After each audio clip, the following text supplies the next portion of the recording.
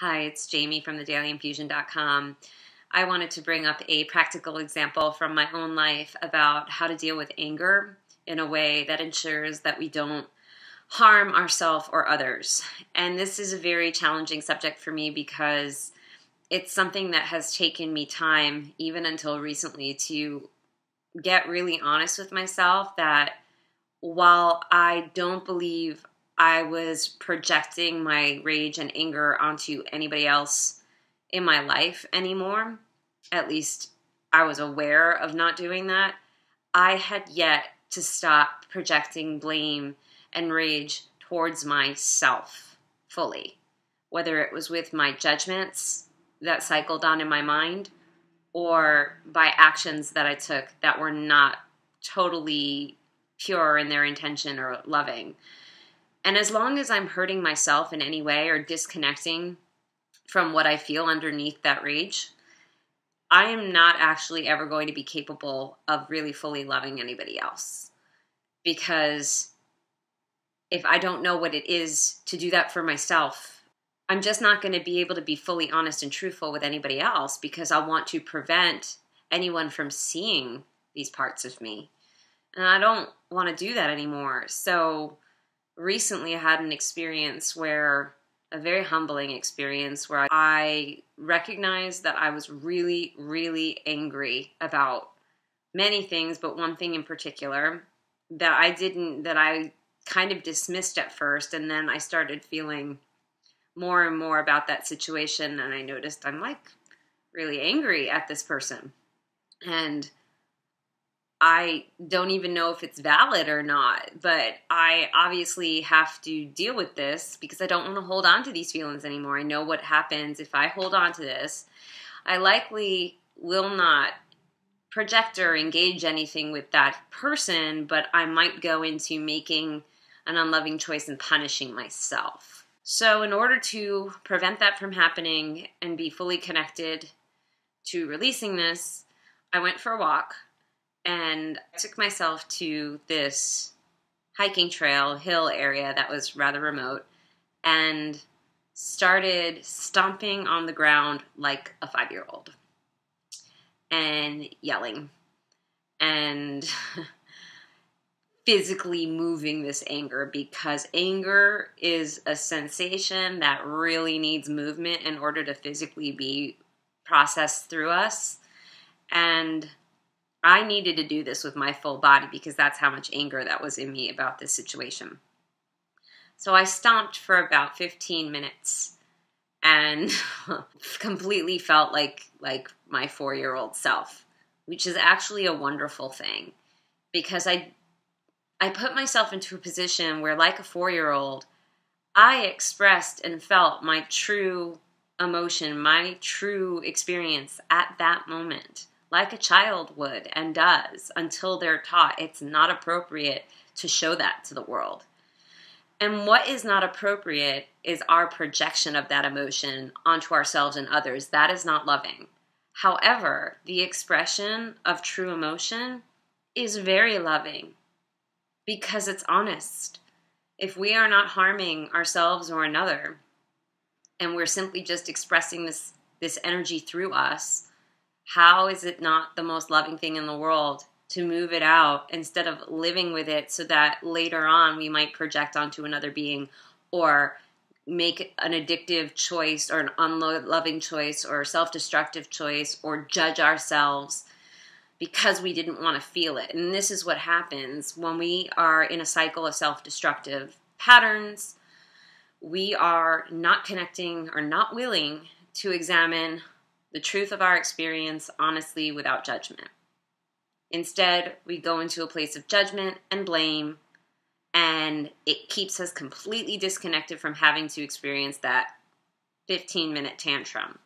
And I've been doing this a lot more recently, that in the moment, when I acknowledge these things, I let myself cry it out, stomp it out, whatever it is, in a responsible way that doesn't harm anybody else or me. And this is especially important for anger and rage because they're our guide into preventing really damaging choices, whether it is within ourselves or others up until the global scale with people fighting horrific wars with one another because there's such discomfort about experiences that have occurred. I still will always probably have something to move through because I spent so many years avoiding a lot of things.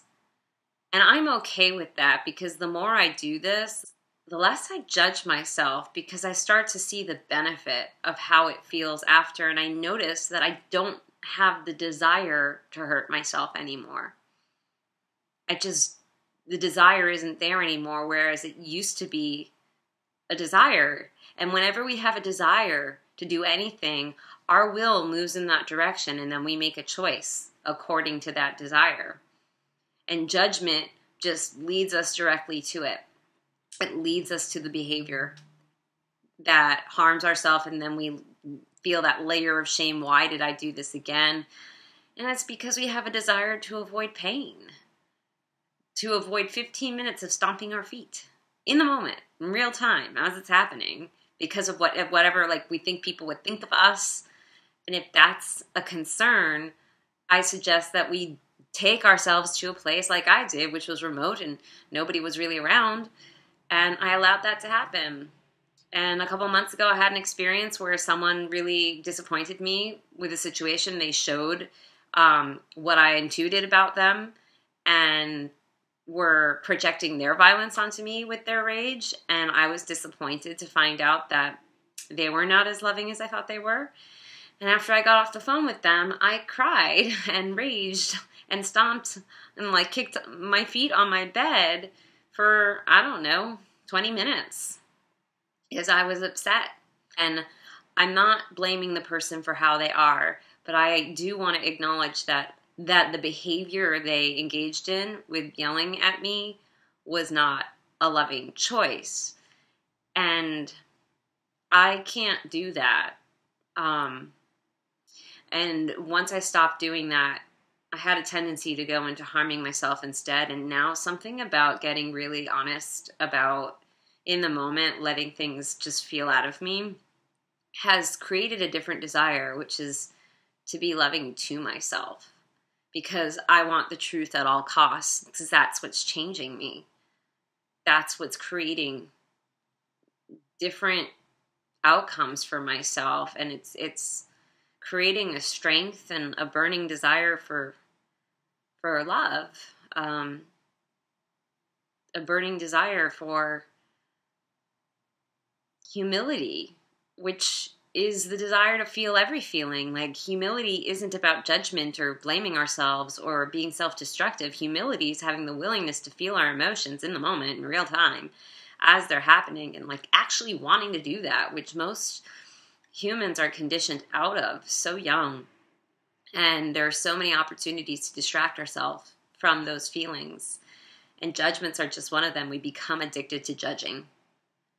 And it's just as much of an addiction as drugs or alcohol. So for me, the key to moving out of this, and I'm still moving through this, is looking at myself honestly and noticing that the truth doesn't have to be, if it feels uncomfortable, it's because we've looked at it in an unloving way, and we looked at ourselves and treated ourselves or another in an unloving way. And the way that we break that cycle is by treating ourselves in a loving way and treating others in a loving way. And that means we got to cut the judgments out too and develop a desire to make a different choice through our willingness to feel and just see the truth as it is, knowing that accepting that truth is what's going to heal. So how could I judge it? No, it's just simply being honest. Like, no, I didn't make as many loving choices as I could. I was not as developed as I thought I was. And I still have a lot of work to do on myself in terms of catching myself where I put on a facade because I'm scared of feeling something. It doesn't end up in a loving place for me to go down that road. So I've done the opposite recently in the past few months, and it's been very humbling. But it feels so much better, even though there's a shattering of this ideal that I wanted myself to be. It's I just so much rather let it be messy if it's messy. Let it be a little bit, like, let myself not know what the truth is, not know what love really is until I feel and let life show me that with my choices and the effects of my choices, and notice what's really true about what I feel. And having these feelings based on things that have occurred to us and being attacked in any way is not linked to our self-worth or our value as a human being. And I made a video about that recently. And something about knowing that means that I don't want to, it just made it so that the desire to attack myself just kind of started wilting. And I don't feel as drawn to making certain choices, and I don't feel as drawn to doing things that don't feel true or honest, which means I have to reconsider making videos every time I make them out, because the only way I can truly guide is by demonstrating examples and an example of the journey into understanding love through a human. One example of this in this world. I'm just one example of trying to understand love and truth as I grow and am willing to be really humble to the truth in myself every minute. Even if that might appear ugly or uncomfortable, it's in that honesty that everything transforms, and I'm still learning it every day. I hope this made sense. And if you do want to talk about experiences that you want to, like, get to the root of and what's blocking you to making the loving choice for you, that is something that I am moving through and continue to gain experience with. I'm happy to support you in that honesty without judgment, and guiding you into a place where it's okay to be as you are in this moment, and guiding you into a place where you feel safe to feel that. I offer half-hour sessions now as well as 60-minute sessions. So if your finances if you're not able to afford an hour with me, I have a lower rate for a half an hour. And you can find that through my website, thedailyinfusion.com, or email me at info@thedailyinfusion.com to set something up. And I would be happy to work with you. I hope that you continue to feel your life as deeply as you can, and see that it doesn't have to be so serious either. That while the things that happen to us might be serious and the feelings we have about them are really difficult to move through, there is a lightness that comes once we move through it over and over and over. It gets easier, and I certainly feel lighter for it. And I feel just happier to know that I'm willing to feel all the time. Yeah. Anyway, I will talk to you soon. Much love.